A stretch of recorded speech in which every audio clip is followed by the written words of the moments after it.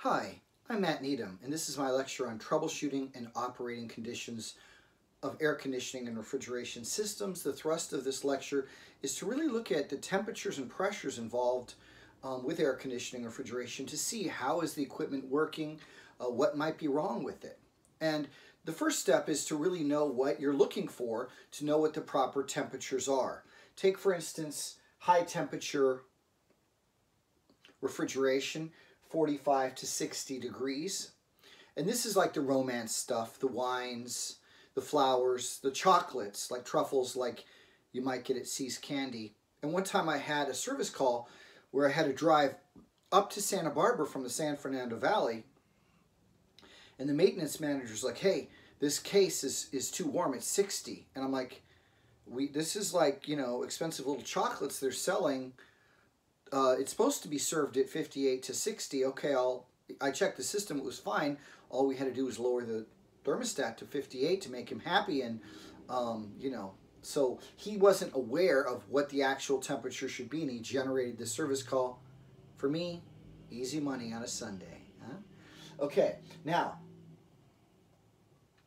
medium temperature is just above freezing, just above frozen. Usually most of the products are more like 33, 34 degrees to 40 degrees, like what you would have the temperature in your refrigerator at home, right? Sometimes, though, it's considered 30 degrees, or even in some cases 29 for things like meat in a supermarket. You're saying, well, it's above freezing, what about this and the 30 degrees? Well, the meat, because there's salts in there, doesn't freeze until you usually get around 28 degrees. So they want to keep the bacteria level low. They want to keep it as bright and fresh as possible. So a lot of times around 29 or 30 for meats, okay, which is still above freezing for that product. And then up to 45 degrees is the classification. But generally, the health inspector, if you are serving food that's supposed to be medium temperature and you get up there 42, 43, they're going to kind of ding you. So usually most of the products we keep in medium temperature are like 33, 34 to 40 degrees, okay? And this is like all your dairy, your meats, fruit and vegetables, a lot of them, although some of them can creep into that high temperature range, and that can be okay. And then we have low temperature refrigeration, and most everything here is like 0 to minus 20 degrees, okay? 0 to minus 20 degrees, the classification is below freezing.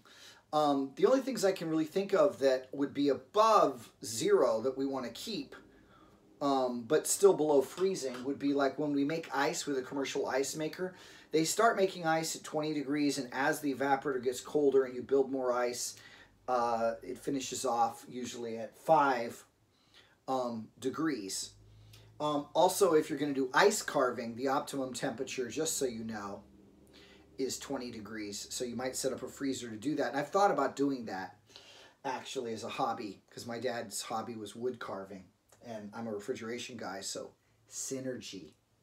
Okay, and then the evaporators always have to be colder than the boxes that we're cooling. Like if you have a medium temperature box and it's 39 degrees and you're trying to drop it down to 38, 37, the only way that box gets colder is if it has something even colder to give up its heat to, which is your evaporator.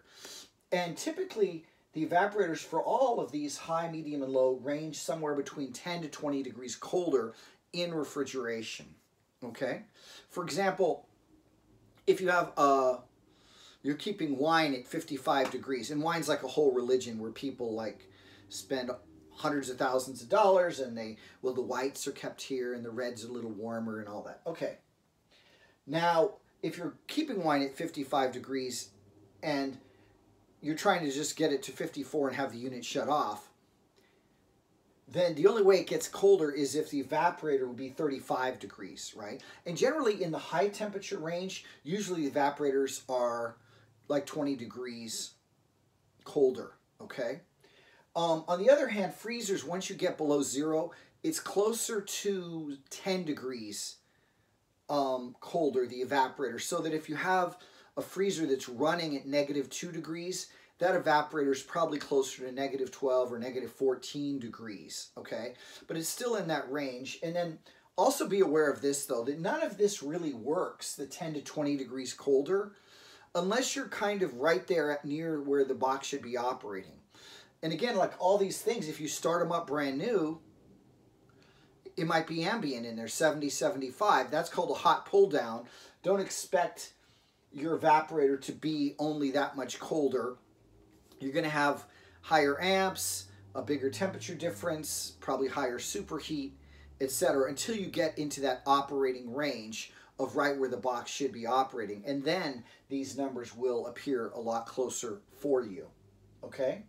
Now in air conditioning, it's usually around, the evaporator is usually around 35 degrees colder than the air entering it.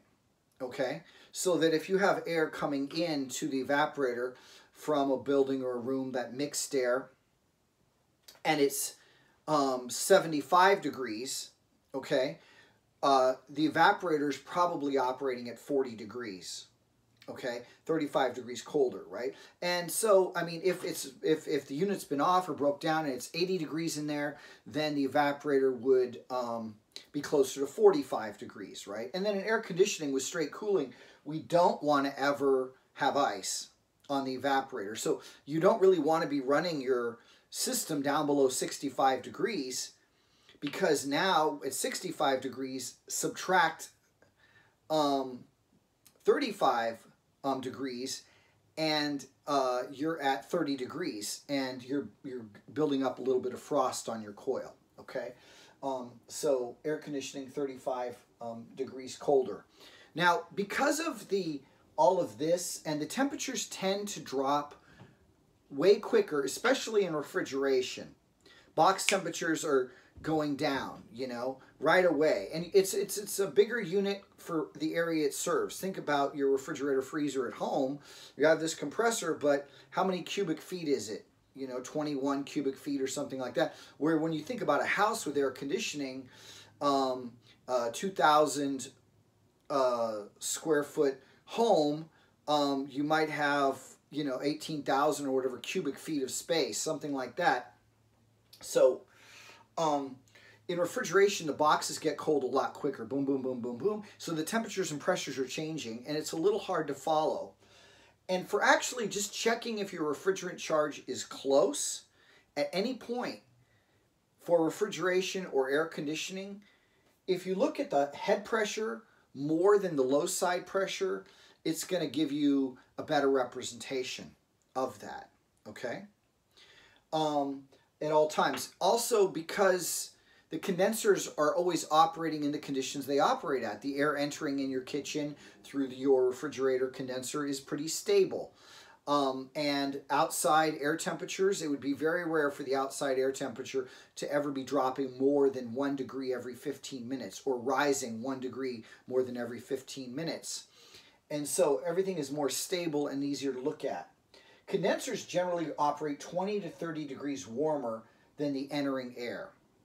I say entering air because it's not always outside air. We have a lot of refrigeration equipment like your refrigerator at home. It's the air temperature entering your condenser, which is your kitchen air temperature inside your house for refrigeration. And in the restaurants, you have lots of little refrigeration equipment inside the store, so it's the temperature entering it. Now for air conditioning, it's pretty much always outside air temperature in the shade. And if you add 20 to 30 degrees above that temperature, that's about what your head pressure should be at. And so even if you're charging a machine and once you get up near that point, just stop and then see how it operates. Your charge is going to be close, it'll stay running, and then you can always add little bits of it and be looking at, and again, I always say for troubleshooting, don't have tunnel vision. Don't say, me add refrigerant till bubbles go away in sight glass. I'll hunt you down if you do that. And don't just go off the condenser. Look at the whole thing. Look at how fast the box or the room temperature is dropping. Do we have a good temperature drop for air conditioning across the coil?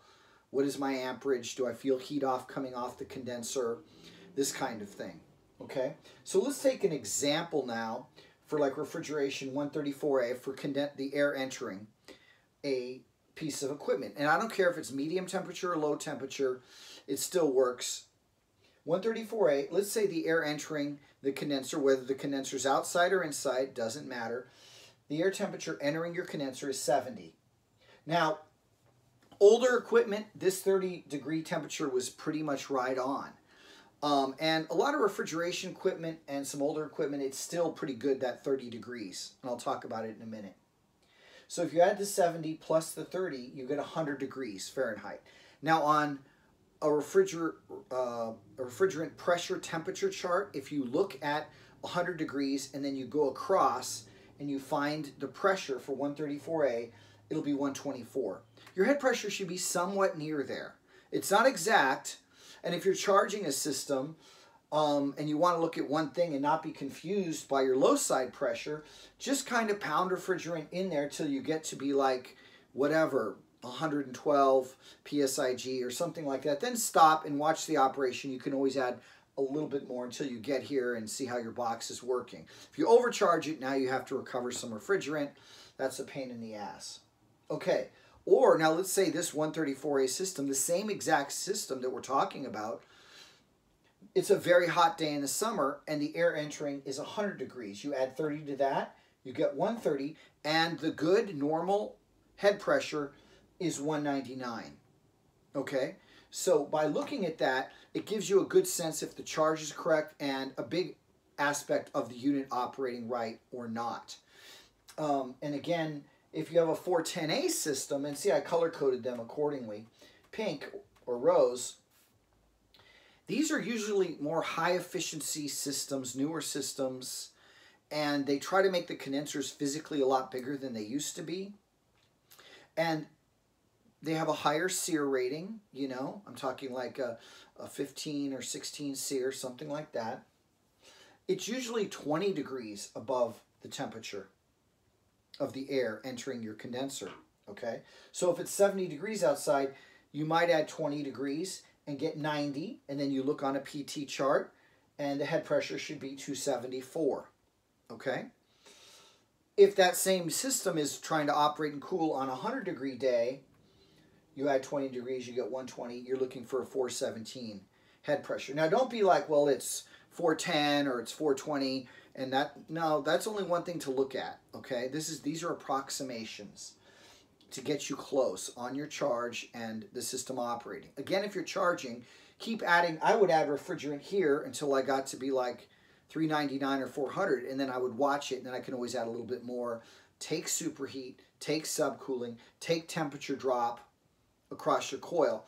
Generally in air conditioning, not refrigeration, if you're dropping the temperature on average about 20 degrees across your evaporator, that's pretty good. If the relative humidity is high, you'll probably only be able to drop it 18 or 19 degrees. If the relative humidity is low, you may be able to drop that temperature 22, 23 degrees across your evaporator, okay? So even if I'm adding refrigerant and I only get like 15 degrees drop across my evaporator and my head pressure was like a little low, like at 380 or something like that, I'd be like, and then, you know, I might take a superheat subcooling reading, don't have much subcooling.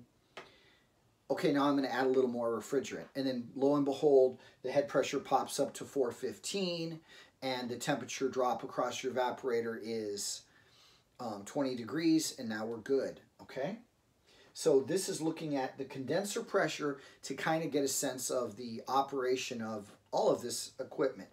Now, let's look here a little bit at some common problems that you run into. And again, these are non-electrical problems, and I'll give you some symptoms and ways to figure this out. And the first group is just, these first four are four very common problems that you run into all the time in the air conditioning refrigeration industry. So a dirty condenser, and I don't care if it's a big water-cooled condenser with a scaled condenser or a fouled condenser, or just a regular air-cooled condenser with a lot of dirt or lint on it. The number one symptom of a dirty condenser is high head pressure. And you can also generally just look at your condenser and go, oh my God, it's dirty, and then rinse it off, clean it. Sometimes you have to use a condenser coil cleaner along with that to clean your condenser.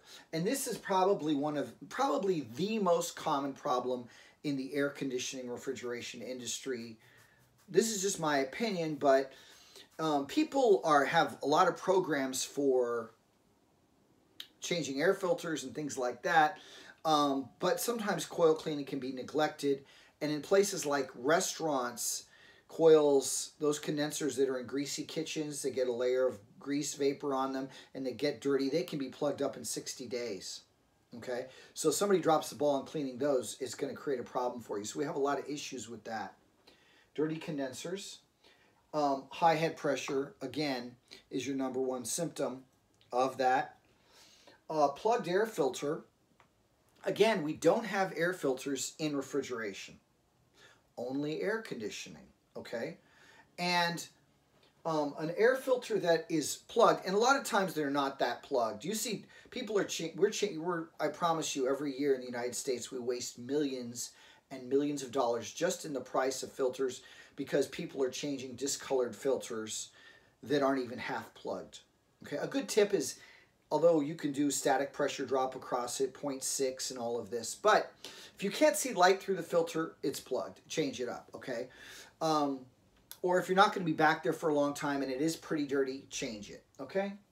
However, a plugged air filter, what it does is it cuts down on the airflow. And actually, if it's like kind of plugged but not totally plugged, the temperature coming out of your supply register will be lower. If the system is operating fine and the air comes in at 75 and it comes out at 55, and you come back a year later and nobody's changed the filter and the air is coming in at 75, which you have a plugged air filter now, the air is going to come out at 47. But you're not hardly going to have any flow.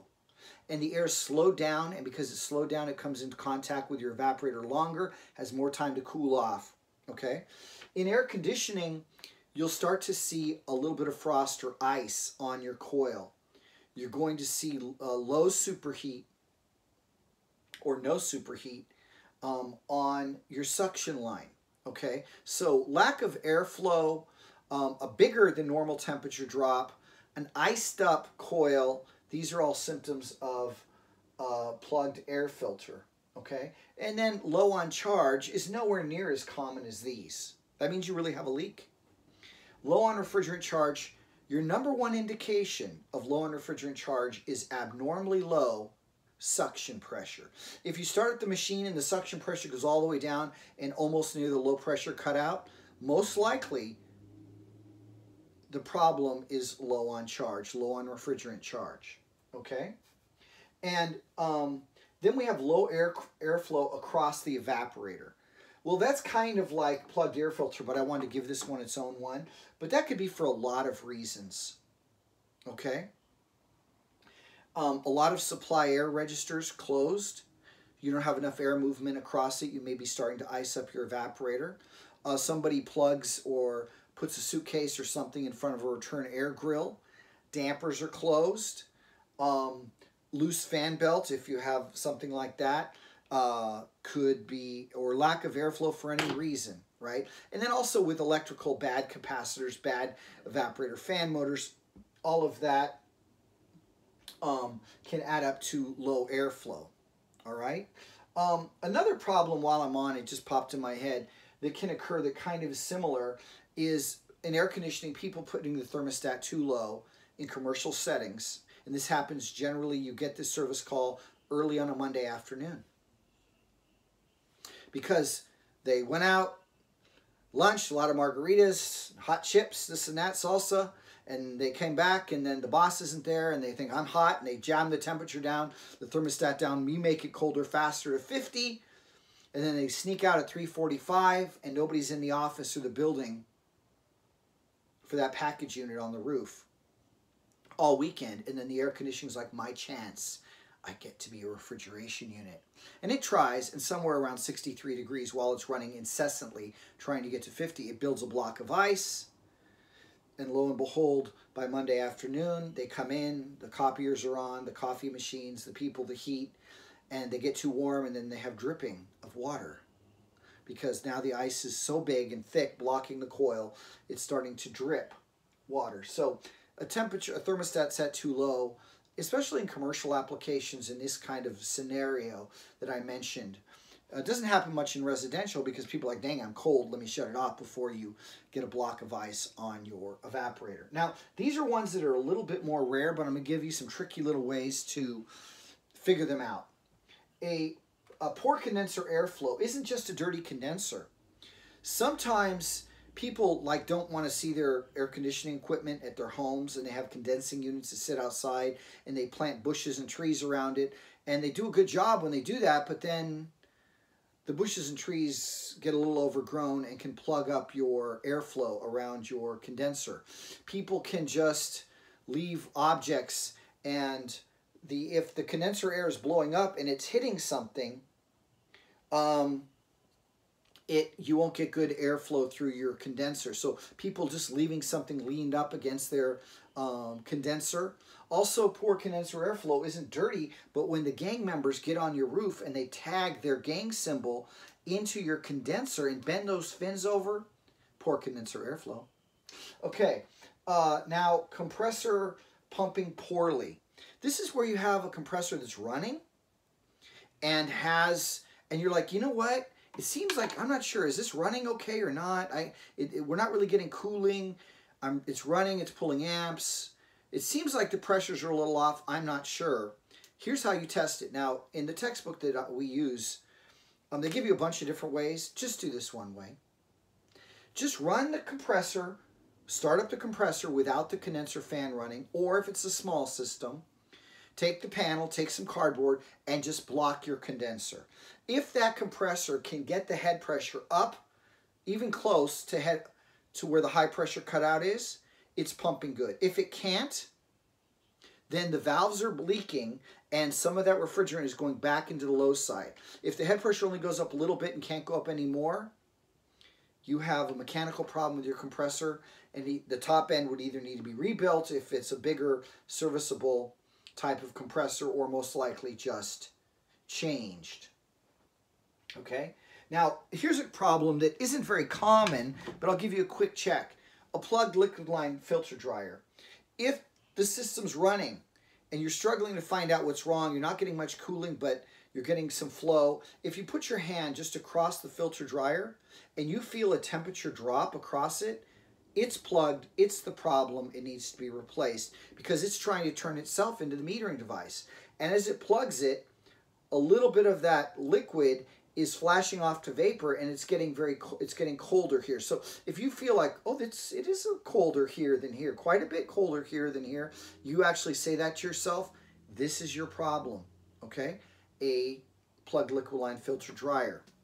Now, a metering device restriction, sometimes because people didn't do a good job, maybe when they were putting in a new liquid line filter dryer and they got copper shavings or dirt in the system, or even sometimes in refrigeration, I've run in this particularly with freezers on the metering device, like the thermostatic expansion valve, you can start to have water that freezes on the seat of the expansion valve and restricts the flow, okay? So, but, you know, generally I'm talking about like dirt and copper and shavings and things like that, plugging your capillary tube, okay? Or possibly your thermostatic expansion valve. But how do you find out if you have a plugged capillary tube in particular, or something stuck on your seat blocking the flow? Okay? So, first of all, if it's a refrigeration box, in particular, it's probably it's too warm. I want you to turn on the equipment and just run it for a minute. And let the suction pressure go way down low. Okay, for your air conditioning or refrigeration. And usually it goes down a little lower than it normally does and it comes back up, particularly in air conditioning. And then I want you to shut the power off. And then, because the box isn't cold, the pressure should start to equalize at a pretty steady rate. After 10 minutes, if the pressures aren't somewhat close, they don't need to equalize perfectly. If it's not equalizing at a steady rate, you can feel confident that your metering device is restricted. Now, if you're trying to do this with a cold box in refrigeration, you're going to end up with that pressure-temperature relationship if you run it for long enough, particularly like if you have 2 or 3 evaporators in a big walk-in and you're dealing with one system but the whole box is cold. And there are bigger systems that have 2 or 3. But for like a little unit or even a capillary tube or metering device, if you shut it off, the pressures, I'm not saying the pressures should equalize. By the way, in air conditioning and refrigeration, it would be very rare for the low side and the high side to ever those pressures to be equalized perfectly. That means that the evaporator and the condenser are in the same temperature environment, okay? But it should start to come back. If you run the machine for a minute and that low pressure just stays down there and barely comes up or doesn't come up much over 10 minutes, then you'll say, okay, I have a plugged metering device, okay? Or capillary tube. And that's my final tip, and that concludes our lecture on troubleshooting and operating conditions of air conditioning and refrigeration equipment.